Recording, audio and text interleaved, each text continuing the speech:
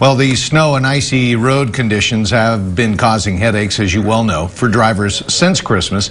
But it's been bringing a lot of business to Alta Sierra Ski Resort. And thanks to all that snow that fell over the Christmas holiday, the ski resort will be open until January 5th, according to its website.